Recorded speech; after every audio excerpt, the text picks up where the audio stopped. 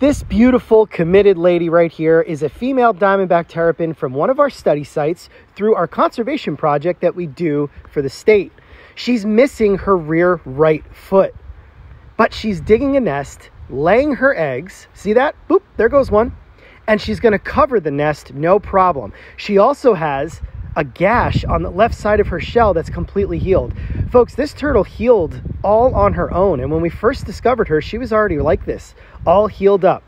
She is dedicated to her species survival. And even though she's been through hell, she still comes up and does this without hesitation.